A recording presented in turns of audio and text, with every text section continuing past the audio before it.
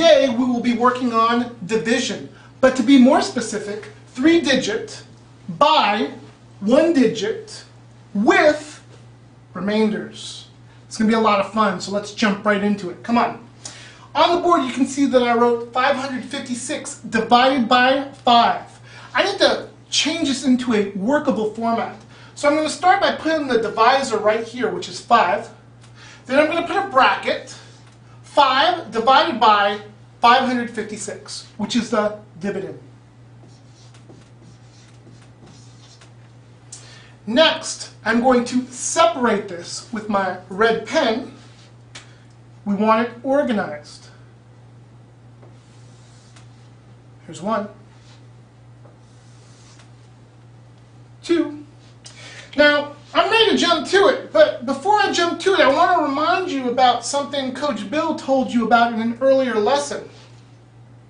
Did Mom serve chocolate before recess? I don't know. Let's go to it. D is for divide, M is for multiply, S subtract, C check, B bring down, R repeat the process. Let's go. 5 into 5, or 5 divided by 5, is 1. Next step, multiply. 5 times 1 is 5. Subtract. 5 minus 5, 0. Check. This is smaller than that. Therefore, I can bring down. Repeat. Repeat the process. Go back to divide. 5 into 5, 1 time. Or 5 divided by 5. Multiply. 5 times 1, 5.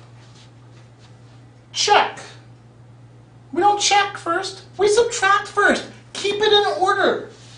5 minus 5, 0. Now we check. This is smaller than that. The 0 is smaller than the divisor. Therefore, you can bring down. 6 divided by 5, or 5 into 6, by dividing would be 1. 5 times 1 is 5. Subtract. 6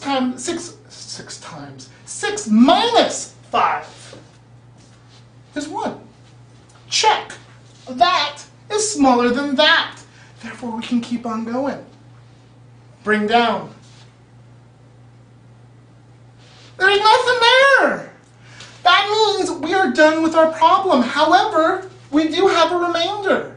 So we have to put a big R up here and write remainder 1.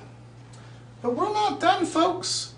We do have a quotient of 111 remainder 1, but we need to check our work. I'm going to do this by multiplying the quotient times the divisor.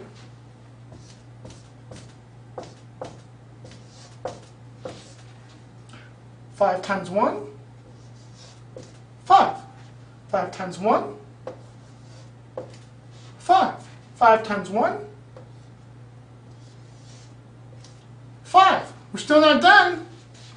We have to add a remainder. 5 plus 1, 6. 5, 5. Our answer is 556. That is the same as our dividend in our problem. Therefore, it is correct. This concludes our lesson. Coach Mike from My Growing Brain, challenge yourself.